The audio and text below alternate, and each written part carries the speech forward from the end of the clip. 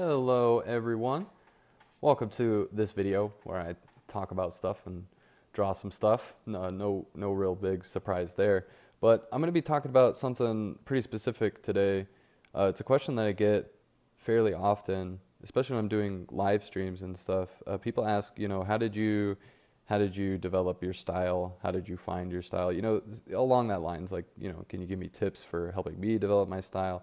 And I have like kind of a short generic answer that I give when I'm on streams because I get that question often enough that like I don't always want to go into like detail because it's kind of like a more complex subject than just, answering it in like a few minutes. So that's why I'm making this longer video, because I get this question often enough that I thought it would be a good idea to just make a video about it because it seems like a lot of people are curious and maybe having something that I can just direct them to be like, hey, I made a video about that, you can watch that and get like more in-depth thoughts than I'd be willing to give over a live stream or something like that. So yeah, here's that video. I've been thinking about it for a while, like maybe even like a couple months now, kind of like thinking how I'm going to make this video, how I'm going to talk about style, because it's kind of a really intangible thing, I think. I mean, it's certainly, something that you can notice. Like people obviously draw in different ways, and that's easily noticeable. But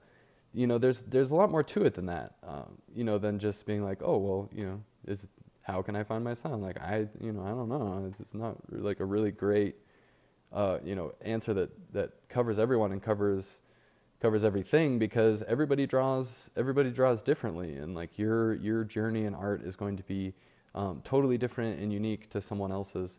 And while there may be some similar threads, your experience is going to be your own. Now, I do think that there are certain things you can do to help like hone your style and stuff like that, but I think more than anything, it just takes time. It just takes time to develop a style. And I was thinking of an analogy, like, like what can I say to like compare this to something else to make it, make more sense, kind of illustrate my point. And I thought about, style as being like a seed, right? And everybody has a seed. Everybody has their specific way that they draw. Everybody has their, own specific way that they do things. So your seed, if you plant it, it'll grow, but it's not going to grow overnight. It's something that takes a lot of time. You look at your seed one day and it may look exactly the same the next day. That doesn't mean it's not growing. I think that a lot of people have the misconception that you can just like start drawing a certain way and that'll like determine your style, but I don't think it's that easy. I spend a lot of time practicing and trying new things and learning things about myself and the way that I draw that affect my style and shape the way I draw on a day-to-day basis. I don't just draw one way and that's going to be the way that I draw forever. It's always going to change, and I think it's good. It's good to change. That means you're trying new things, you're improving, your seed is growing.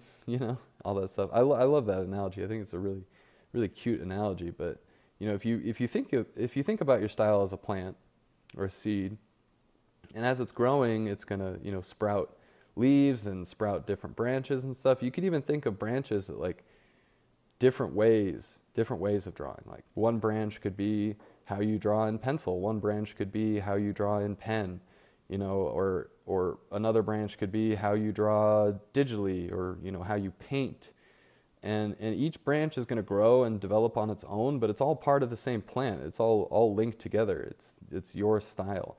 There are going to be commonalities between the way you draw in pencil and the way you draw in pen, just as much as there would be commonalities in the way you draw in pencil and the way you draw digitally. Little elements, little ways that you draw things, how you draw ears is going to translate, across using different tools and stuff like that. But on the same note, like using a different tool will also change your style a little bit. So, I use a bunch of different pencils and I draw in different ways when I use different pencils. And, that's basically the same tool, just kind of like in a different format. I draw a little bit different with like a wood pencil than I do with a mechanical pencil, and that affects my style a little bit. But that's why I'm always experimenting. That's why I'm always, trying new things, because, you know, the more stuff you try, the more things you can discover, and the more little like tips and tricks you can teach yourself about the way you make art and the way you draw and stuff like that. It's really, really healthy to experiment. But as your plant is growing, it's going to keep growing, and eventually it's going to become this, you know, amazing full-grown thing, and you can see, you know, over the years, or, you know, over the months, that you will improve. If you draw, you know, 100 stick figures in a year, the first one is going to be a whole lot different than the last one. And whether or not it's better isn't really important, but it's going to be different. You know, you talk about skill or whatever, and I think a lot of the, you know, you can apply a lot of the same logic to skill as you can to developing style, but I'm not talking about skill here. I'm literally just talking about style. And, you know, people ask me also, like, what would you say your style is? And that took some thinking about for me, because I don't really think about what my style is. I kind of just think of it as the way that I draw. And, you know, that works for me. But, you know, if I would have to describe, oh, well, you know, what kind of style do I draw in? You know, I wouldn't want to just say, oh, I draw in like an anime style, because that feels really limiting to me. There's definitely some anime influence to the way that I draw. I mean, I feel like that's fairly obvious. I usually draw in a very stylized way, but I also draw like realism sometimes, and I also draw like kind of in between realism and anime stylings. And so I think if I were to describe my style, it'd be like, you know, illustration style with anime influences and illustration influences. It's like, you know, it's this whole long description of how I draw, because just saying, oh, well, you know, you're just an anime artist, like that feels really limiting to me.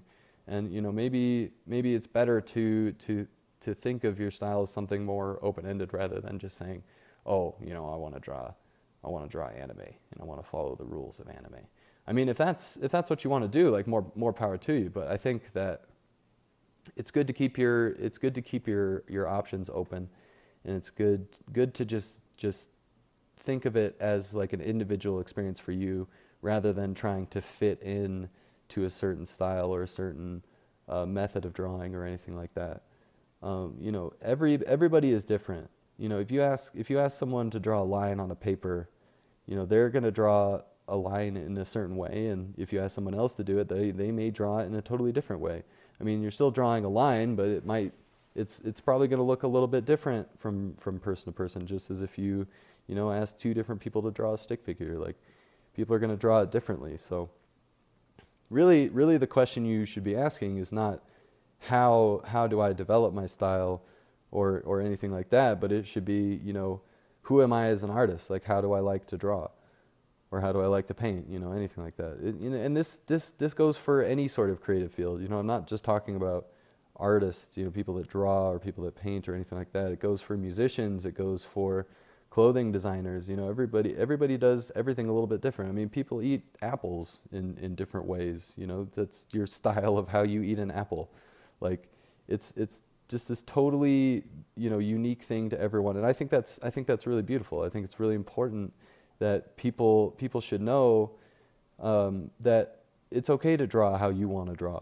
You know, if you want to draw comics, don't feel like you have to draw in Marvel style or DC style or whatever. You know, if you want to draw, you know, traditional like anime styled story, you don't have to draw in an anime style. Like, you can make a comic in stick figures if you want. I've seen comics that are made entirely with stick figures, and they're awesome. Like, don't stress too much about having one style or another, or, you know, getting to a certain point. Just, you know, it's about the journey too. You know, not necessarily just about the destination. You should always keep the destination in mind, but, you know, make sure you're enjoying yourself along the way. I think that's really important. So, also, I wanted to talk really quickly, as I'm kind of just, you know, putting like a few little doodles on this drawing. I'm going to be making a video that's a little bit different, because it's going to be about me personally, like who I am. It's not normally something that I would make, but someone asked me if I would do it, and I don't have a good reason not to. You know, mostly I try to keep keep my work about the work and not so much about me. But hey, I mean, why not? You guys got questions you want to ask me?